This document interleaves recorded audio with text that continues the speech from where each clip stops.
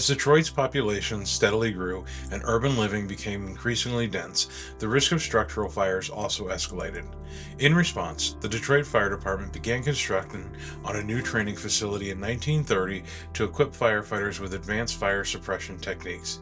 Designed by Hans Gehrke, a renowned architect behind over a dozen of the city's firehouses, the Detroit Fire Department Training Academy was completed in 1930. The facility remained in operation for 84 years until its closure in 2015 when the department relocated to a modern building, marking the end of an era in fire safety education.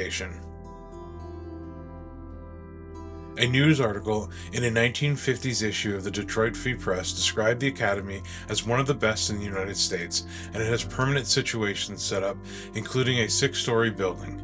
The chief of the school at the time was William S. Allison, and he told reporters that he sets fires on various floors of the school and sets the students to work. To make things more interesting, one of the men will be placed in the building to await rescue from the flames and smoke. In later years, the Detroit Free Press also reported teenagers from Detroit high schools participated in a training course at the academy over their summer break. In addition to learning about firefighting, the teens learned first aid and life-saving practices. Over the years, the training facility was the site for firefighter applications and training sessions. Job advertisements appeared in local newspapers nearly every decade, promoting the opportunity to join the department. A fire engine and ladder truck were stationed at the facility for several decades, giving trainees first-hand experience and close interaction with active firefighters as they worked on the front lines. However, it is believed by the early 1990s only EMS services remained. In March of 1987, a vacant building adjacent to the training center caught fire. Previously home to Northway Motors, the Motor City Wiping Cloth Company had most recently occupied the structure, which it had vacated several years earlier. Willie James Clemens, who identified himself as an alcoholic, later pled guilty to starting the fire. At the time, the city had begun demolition on the building when it was destroyed by the blaze, which also engulfed neighboring Continental Paper and Supply Company, which was still in operation.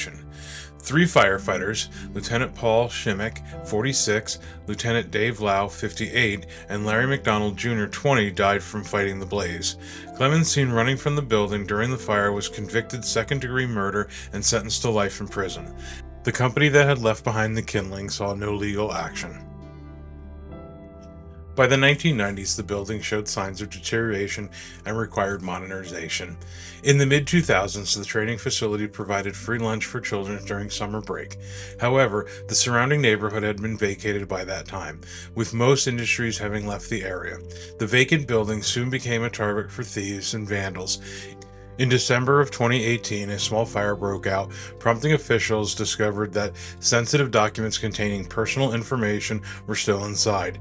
This did not come as a shock given similar findings at previously abandoned city-owned buildings. The documents were subsequently removed and the building was secured. However, it has since been reaccessed by trespassers. Thank you so much for tuning into this month's video. If you enjoyed it, remember, hit that thumbs up button. This helps YouTube understand that people like you enjoyed the content and will recommend it to others who may also enjoy it.